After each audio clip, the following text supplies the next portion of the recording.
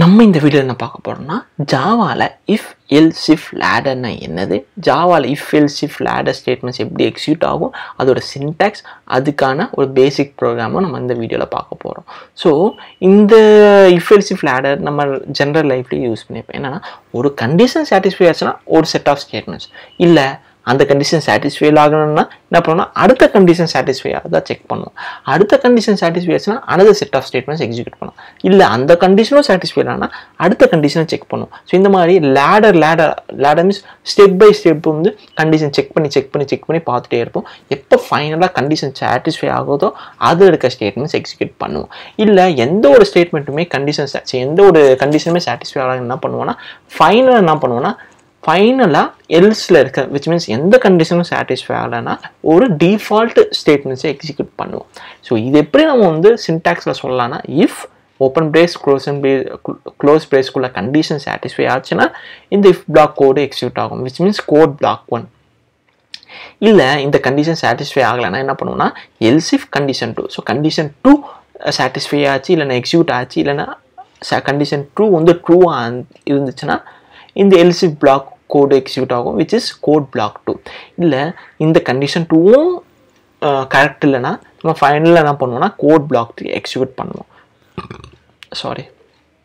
இதுதான் வந்து நம்ம டயக்ராமேட்டிக்கலாக ரெப்ரசன்ட் பண்ணியிருப்போம். என்னென்னா கண்டிஷன் 1 சாட்டிஸ்ஃபை ஆச்சு which is ட்ரூனா black 1 code execute பண்ணணும். கண்டிஷன் 1 ஃபால்ஸ்னா நம்ம என்ன பண்ணோம்னா கண்டிஷன் 2 செக் பண்ணணும். கண்டிஷன் 2 செக் பண்ணிவிட்டு அந்த கண்டிஷன் 2 ட்ரூவாக இருந்துச்சுன்னா பிளாக் 2 எக்ஸிக்யூட் பண்ணணும்.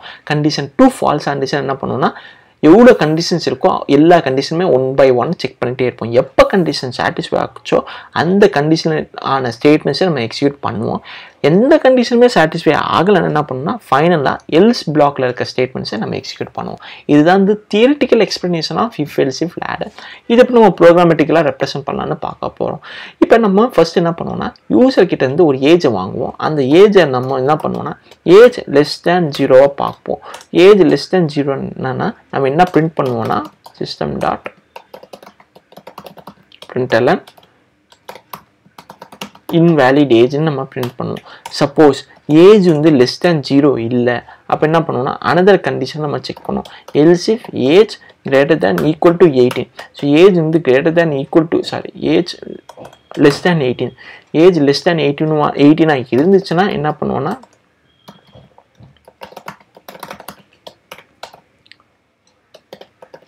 you are a minor னு பிரிண்ட் பண்ணுவோம். அண்ட் தென் ஃபைனலாக என்ன பண்ணுவோம்னா system dot out dot println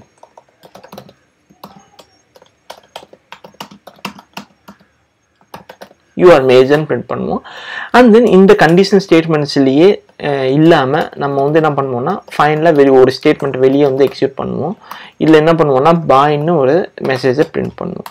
so இது எதுக்குன்னா இந்த ப்ரோக்ராம் வந்து எண்டுக்கு வந்துச்சுன்னு சிக்னிஃபை பண்ணுறதுக்கு நான் ஜஸ்ட் இந்த பிரிண்ட் பண்ணியிருக்கேன். இப்போ நம்ம இந்த ப்ரோக்ராமை எக்ஸிக்யூட் பண்ணனா என்ன ஆகும்னு பார்க்க போகிறோம். ஸோ நான் ஃபர்ஸ்ட் வந்து என்ன கண்டிஷன் கொடுக்க போகிறோன்னா -10ன்னு கொடுக்க போகிறேன். ஏஜ் வந்து -10 கொடுக்க போகிறேன். என்கிட்ட கொடுத்தா என்ன ஆகும்னா இன்வேலிட் ஏஜ்னு வரும். ஏன்னா வந்து -10 lesser than 0 வந்து கண்டிஷன் ட்ரூ. ஸோ இந்த இஃப் கண்டிஷன் சாட்டிஸ்ஃபை ஆச்சு. இஃப் கண்டிஷன் சாட்டிஸ்ஃபை ஆச்சுன்னா இந்த இஃப் கண்டிஷனில் இருக்க பிளாக்ல இருக்க கோட் எக்ஸிக்யூட் ஆகும் which means system dot out of println invalid age வந்து எக்ஸிக்யூட் ஆகி பிரிண்ட் ஆகும். ஸோ இப்போ நான் வந்து செகண்ட் டைம் வந்து எக்ஸிக்யூட் பண்ணுறேன். இந்த டைம் என்ன கொடுக்க போகிறேன்னா இன்புட் வந்து +10 கொடுக்க போகிறேன் விச் இஸ் 10ன்னு கொடுக்க போகிறேன். 10ன்னு கொடுத்தா என்ன ஆகும்னா ஃபர்ஸ்ட் வந்து 10 lesser than 0 செக் பண்ணும். கண்டிஷன் வந்து சாட்டிஸ்ஃபை ஆகாது. ஸோ இந்த இஃப் பிளாக்ல இருக்க கோட் எதுவுமே எக்ஸிக்யூட் ஆகாது. நெக்ஸ்ட் கண்டிஷன் செக் பண்ணும். இந்த கண்டிஷன் செக் பண்ணும் 10 lesser than 18. So 10 lesser than 18னா condition வந்து ட்ரூ. கண்டிஷன் ட்ரூவாக இருந்துச்சுன்னா இந்த எல்ஸ் இஃப் பிளாக்ல இருக்க கோட் வந்து எக்ஸிக்யூட் ஆகும் which is you are மைனர்னு execute ஆகும். அண்ட் தென் என்ன ஆகும்னா இந்த எல்ஸ் பிளாக் எக்ஸிக்யூட் ஆகாது. ஏன்னா ஆல்ரெடி எல்ஸ் இஃப் எக்ஸிக்யூட் ஆனதுனால எல்ஸ் பிளாக் எக்ஸிக்யூட் ஆகாது. அதனால தான் நம்ம வந்து யூ ஆர் மேஜர் இங்கேருந்து பார்க்கறது இல்லை. ஃபைனலாக என்ன பார்ப்போம்னா system.out.printlnக்குள்ள பாய்னு எக்ஸிக்யூட் பண்ணியிருப்போம். ஸோ என்ன நடக்குதுன்னா ஒரு கண்டிஷன் சாட்டிஸ்ஃபை ஆச்சுன்னா அந்த பிளாக்குள்ளே இருக்க கண்டிஷன்ஸ் எக்ஸிக்யூட் ஆகிட்டு இருக்கு.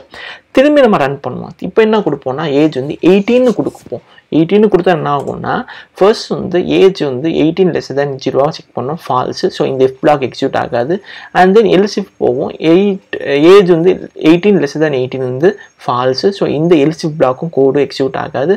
ஃபைனலாக இருக்க ஸ்டேட்மெண்ட்னா எல்ஸில் இருக்கும். ஸோ எல்ஸில் என்ன கொடுத்துருப்போம்னா யூஆர் மேஜர்னு ஸ்பெசிஃபை பண்ணியிருக்கோம், அது பிரிண்ட் ஆகிருக்கும். அதுக்கப்புறம் இந்த கண்டிஷனல் பிளாக் உள்ள இல்லாத ஸ்டேட்மெண்ட் என்னன்னா பாய், அது பிரிண்ட் ஆகிருக்கும். ஸோ இதுதான் வந்து conditional if else if லேடரோட sample program.